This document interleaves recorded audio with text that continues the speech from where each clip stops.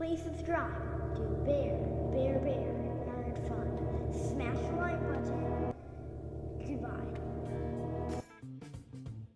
Hail to all.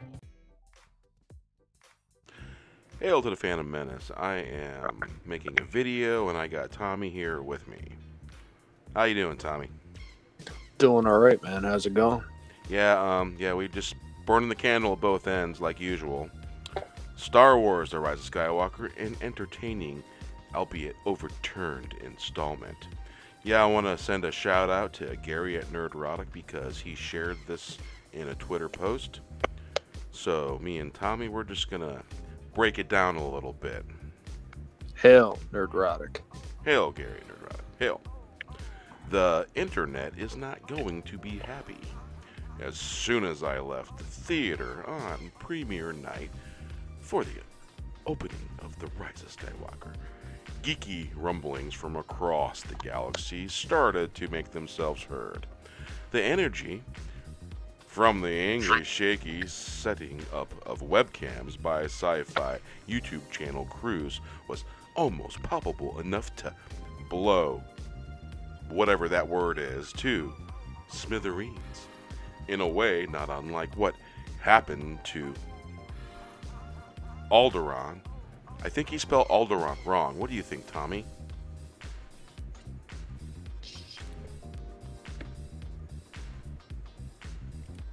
Yeah, I think he spelled that wrong. Alderaan's not spelt with the E-R-O-N after the Alderaan. Yeah. Or whatever planet got toasted in this, the 9th installment of the franchise.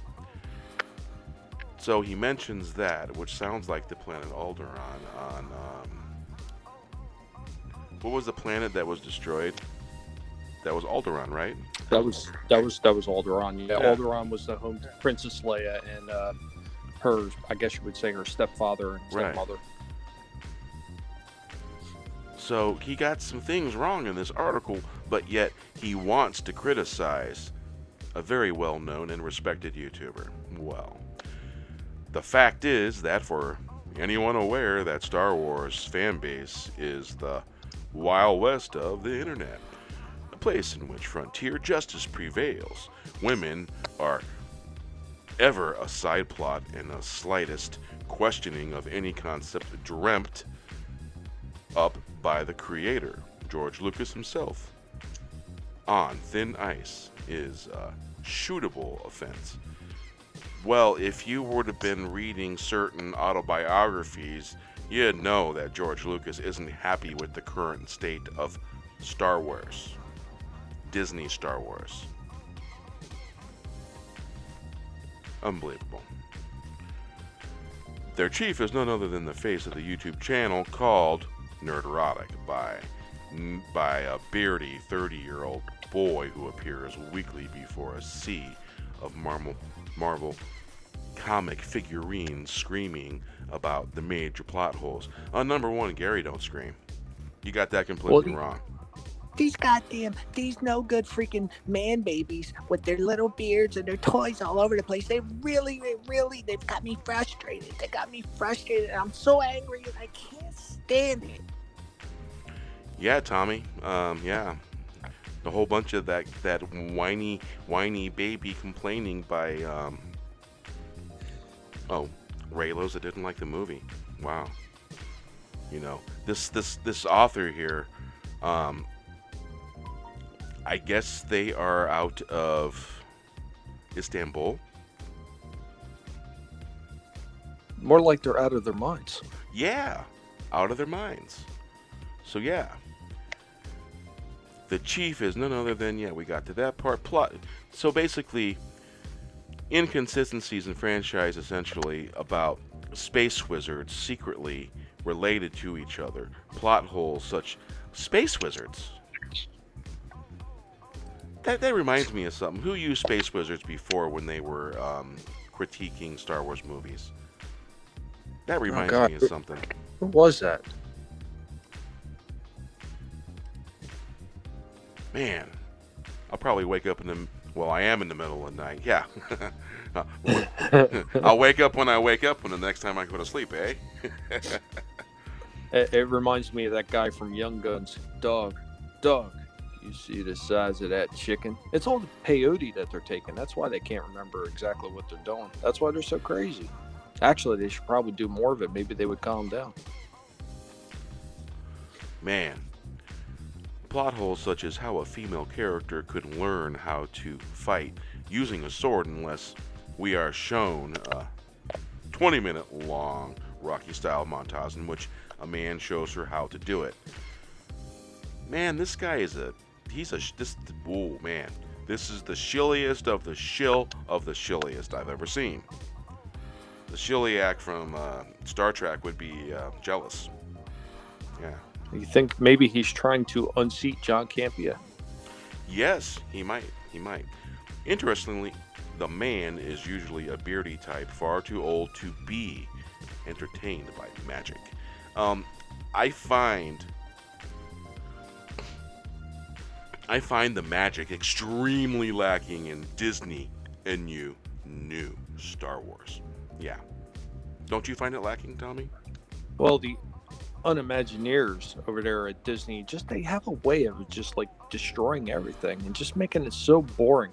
I mean, you had something exciting like a nice Tyco racetrack, and they turned it into a broken down old rusted Tonka truck. An astute observation. Our inconsistencies, such as why no one finds time in the whole 9-movie epic to sit down and eat a sandwich between battles. And speaking of sandwiches, Adam Driver playing the role of Strompy. What is Strompy? Is that a word? Strompy? I don't even think that is a word. I don't think that a Strompy Vader wannabe. I don't know what Strompy is. Is that a combination of Stormtrooper and Trompy? Yeah. With delicious perfection. Oh, they call that delicious perfection.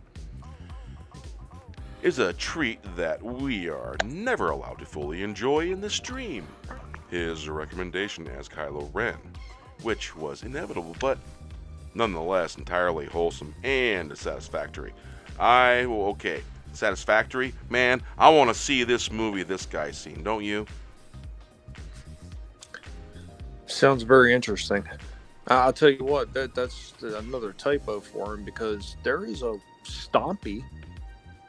Yeah, Stompy. There's a Stompy, which is an adjective of stompier and stompiest, but there's no Stromper. Yeah, So. Stromper, Strompy. Yeah, I think he meant Stompy. He must know Brie Larson, because he's got a lot of holes in that cheese. Ooh, man. Beats Swiss cheese with those holes, I'd say. Yeah. It is dealt with in a way that is instantly bulldozed by Return of the Jedi style, panning from one scene to another. I definitely want to know the movie he watched, because I didn't see any Return of the Jedi style panning from anything in the Rise of Skywalker. This guy's frickin' delusional. As though a buzzer has gone off indicating that it is time for the movie to finish. The trailers are coming, the Ewoks roar, and the fanfare of the final scenes ascend. Is this guy criticizing the Return of the Jedi? A very good possibility. Maybe he has unresolved issues from his childhood that he just can't seem to get past, and he's got to pick on something from another time. Yeah. You know, they have counseling for stuff like that. Just find your category and pick it, my friend. Just as terrible as the role of Rey, Disney Ridley succeed in carrying an almost computer game style plot line with Force magic alone. Force magic? Force magic is all around. Yeah, I've never heard the Force referred to as magic. Oh yeah, and you got her name wrong. Her name is Daisy Ritalin. Yeah, Daisy Ritalin. Yeah. Yeah. Yeah, magic. Sort of like magic from the Magic Kingdom that is magicless, because they made Star Wars really, really, really bad. Magic alone, yeah. Oh, back to the article. Her introduction reveals the Jedi determined to push the limit. Wait a minute. Reveals a Jedi determined. A lot of us don't really consider her a Jedi because she didn't go through any training, right? There was no training. There was no ceremony. Nope, no ceremony, no nothing And like that. And going back to the EU, one of the things that a Jedi always has to do on the completion of their training is to create a lightsaber before they can even consider themselves a Jedi. So, did she create a lightsaber before she went into her final battle to become a Jedi? No, one mysteriously appeared right out of the sand, out of the ether. Oh, good God. I mean, that just seems to break canon from all different kinds of angles. And you're talking about canon that was not only available in the books, but also everything that was available in the video games as well. Oh, wait a minute. That's right. There was no canon because there was no source material. Yeah. Yeah, there was, let's not forget, KK said it herself, there was no source material to pull from. Yeah. Hey, and you know, a horse is a horse, of course. Oh, and Disney, lightsabers don't grow from the ground. And number one, it's pretty much desert out there, so probably a bunch of scrub and stuff grows out there, if anything grows, on Tatooine. Because it's a desert planet, you know? And so you can't grow lightsabers. And they don't grow from sand. They just don't do that. Oh my God. Gotta love it. The mouse, hard at work, doing absolutely nothing. Man. I wonder how much Disney paid this guy. Whatever it was way too much. Just as terrific as the role Rey is, Daisy Ridley succeeds in carrying an almost computer game style plot. Previously in The Last Jedi, okay, calling, marking. I'm just refinding my place because I didn't mark it. And this is just like off the hook, you know, out of the dark, making a video. Desirable and return to the idea that being a Jedi not only something chemical, about something chemical. How is it chemical? I.e. midichlorians. What do midichlorians got to do with chemicals? Well, midichlorians are actually supposed to be symbiotic life forms that live within everybody in the Star Wars universe. So, did this guy not watch certain movies? Did this guy not read information from the Star Wars book that categorizes all the information? This sounds like somebody who probably just skimmed titles and just came to his own conclusions about everything and then decided to write about it, but then has the nerve to sit there and call out everybody else that didn't like it. Yeah, and call a very fine guy, very good person, one of my favorite YouTubers, as call them names. You gotta call someone names because you don't agree with what they're saying. I'm sorry, but you've lost the argument. When you call someone names, you lose the argument. You're welcome, Scott. Yes, you're welcome, Scott. Wow. Let's see here. Man, chemicals? Midichlorians? Oh, they were life forms. You didn't read that part? Referred to by the fans, turned off by prequels. You didn't get some things right there, my friend. The M word. Nor something paternal in the case of Luke, but something quite stoic that one could attune themselves to in accordance with one's natural capabilities. Did he read a Harry Potter movie or something? Read a book? I think he's got a few different movies mixed up and everything. I think he's thinking that. I think he thinks that Daisy Ridley fell into the vat of chemicals at the Ace plant and came out with white face paint and the ability to use the Force. Right. So it's a combination of Batman, Star Wars, and probably a few other movies. I think he's got some things twisted. Man, they're in the loony papers, you know? Alas known, she is Emperor Palpatine's granddaughter. Oh, and He is still alive. Yeah, we know that because we had the Paxos leaks that I was sent through a Facebook message. I was sent the 18-page PDF file. Yep. Revealed that in the fourth wave, and then I shared it with some friends.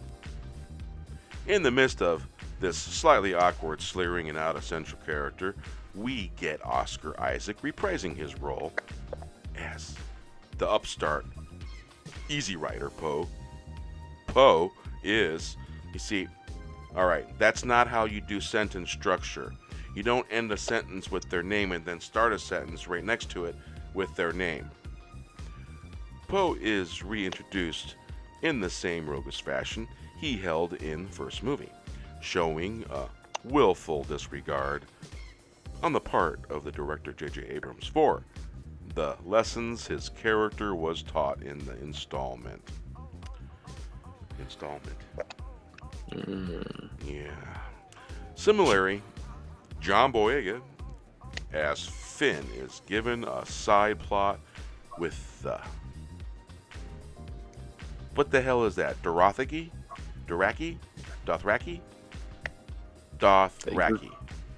Which sent cackles through the audience. Are they talking about the Space Horse? I believe so. Space Horse. Can't we just refer to this as Kathleen Kennedy's relatives? Yeah, that could be very, very well, yeah. More frustratingly, he is shown as only the passing friend to Kelly Moran Tran character Rose, and engineer who, in the end of the film, we were led to believe loved Finn so much that she was prepared to sacrifice her own life to teach him a lesson. Yeah, that was a badly written character. She's not a bad person. The actress, no. She's a very beautiful actress. She looks very good in those stunning gowns she wears to those galas or whatever she goes to, those Hollywood functions. And, you know, it's bad writing. It's that's fault. It's not the actor's fault. It's bad writing. It goes a lot further than just bad writing. I mean, you know, that's bad costume designing too, because you're taking somebody that doesn't look bad and you're making them look like Fred Sanford. And this guy's going to talk about The Last Jedi. Man, okay. In The Last Jedi, director Ryan Johnson, and his name's been changed. It's Rian Roundhead Ryan Johnson. Did much to show us a wider, more intriguing universe and introduced us to concepts that could free up the franchise, and with little consideration for its rabid reactionary fan base. J.J. Abrams seems determined to overturn this. Man, okay, you don't get it. You really, really, really don't get it. You didn't read any of the books, Star Wars books that came after Return of the Jedi. You don't get this at all. The only thing that they managed to free up for me is money wasted at the theater. Yeah, I would say that we should unleash the guinea pigs. Yes. I am gathering the army right now. They are prepared to march at a moment's notice. Disney, I am also in the possession and the plans of a better mousetrap that will finally, once and for all, take you down. Suckers. Yes. Let's speed up the process on that mousetrap. We're going to need it. The fifth element. Wait a minute. Just think, the Star Wars universe could have been more than just a family drama.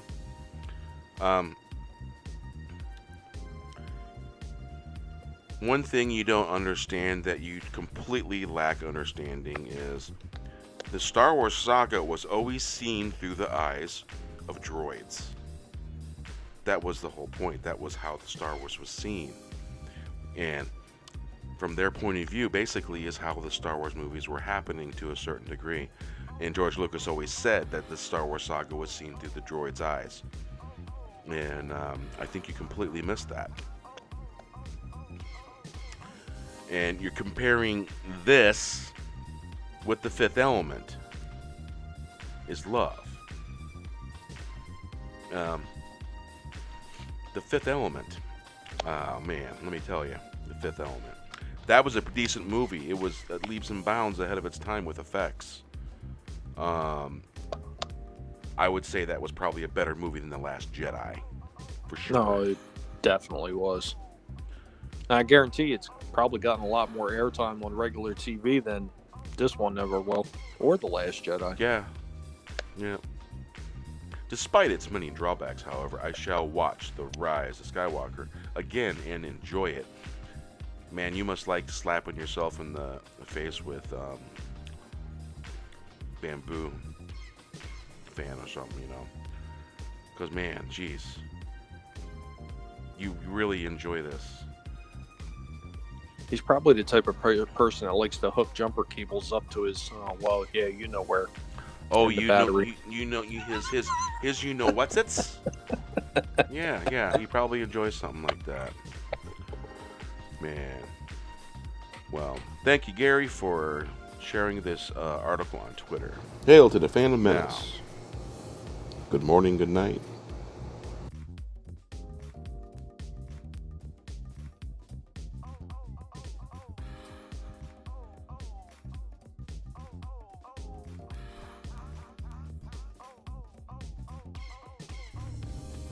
Now, come on, Hollywood.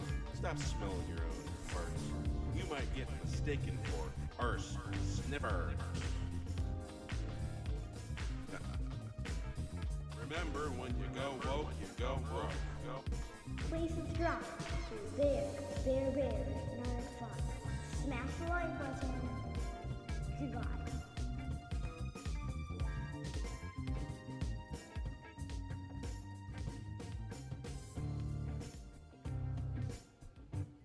Say hello. Hello. Say hello. Say nerd fun. Nerd fun. Nerd fun. Say goodbye. Goodbye.